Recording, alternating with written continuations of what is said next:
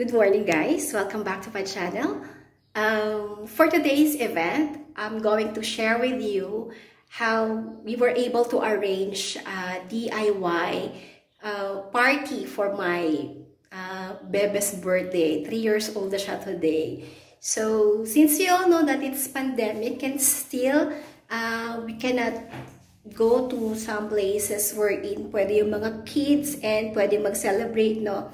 So, I just thought of a preparation at home wherein everyone could enjoy, no? Pero syempre, everything na nakaset up here just came from Lazada and Shopee. Okay? So, dyan natin makikita yung mga mommy na talagang we see to eat na makapag-prepare something special for our babies, pero syempre affordable and yet maganda pa rin, no? Maganda pa rin in the eyes of the celebrant. So let's go and I'll show you how we end up with this kind of theme.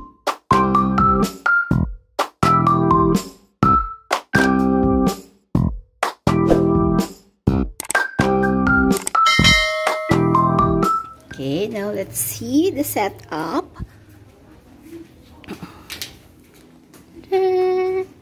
Later we'll put the lechon here. Okay, so there you are. Okay, let's get there. So this one, these are items na nabili namin sa Shopee, no? Mga cups and paper plates. Pero this set of balloon, no? That was made by Catherine Cruz. So, dyan lang yan. Malapit lang sa amin, no? If you want to have the contact of her, mura lang yan. So, sinet up niya yan para maging standy sana ni Beatrice later.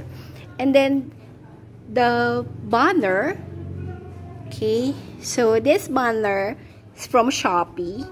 And then yung happy birthday from Lazada. Then yung Beatrice na name, we just made it. And then yung table cover, that's from Lazada as well. And this one, syempre, the cake, the mermaid cake by Mika Mika, no? This is a local patissier, no, we've known. Dito malapit lang siya sa amin. We used to buy cakes from her, usually every weekend. Sobrang sarap ng moist cake niya. Carrot cake, blueberry cheesecake, so lahat yan. And we just ordered some food from Tita Hermie. Tita Hermie's catering, no? I can't open. Later, makita natin. For this another balloon standee, we just made it last night. They're number 3. Para lang meron si Bebek standee rin sana, no? I'll ask her to stand beside it later. But at least I could take picture. So, this is the whole setup. So far, so good. Hindi naman na siguro nakakaawa yung anak ko na wala siyang reception hall. Actually, this garahe was just built recently, no, for the celebration of my baby's birthday nga. We also have ice cream over there. This is also locally made. Malapit lang dito sa amin. So, this is the whole setup of my baby's party later. So, for me, it's cute and appealing naman. So, I think mag-enjoy na si Beatrice with this birthday. So, later, let's see, no? So, nakakatuwa. Kahit pandemic na we really find ways na makapag-celebrate tayo ng maganda. You like it? You like it? Yes!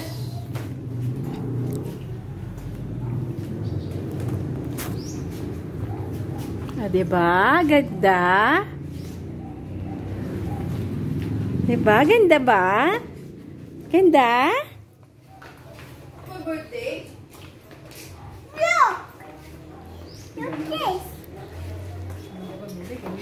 Happy birthday to you!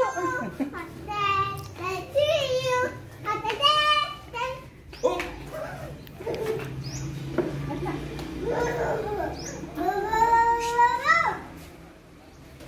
See mommy too? See mommy? Yes. See mommy? Today? You like your mermaid cake?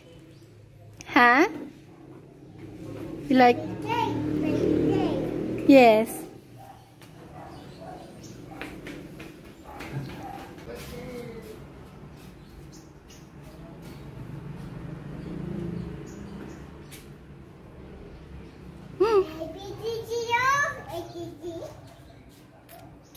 Bebe!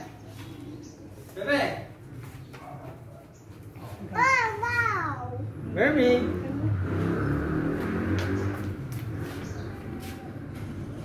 Wow. Well, let's go, let's go. Let's change your, your clothes. Ah, parehas, oo. Oh, yung dress mo madudumihan. Ay, nasa natin na. Hmm. Oh. Oh, let's go. Wow! Oh. Change mo na yung shoes mo. Wow! Hmm. Oh. Wow naman! Let's go, let's go. Oh. Diba, cupcake. Tapos yung mga toppers natin, oh. What's this one, bebe? What's this one? What's that? Shell. This one, what's this? Yan. What's that? Seahorse. Oh, wait, baby. Come here. Pipicture lang kita. Okay. Wow.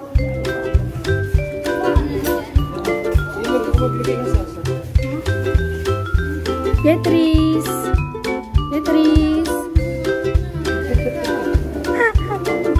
Nakasunod.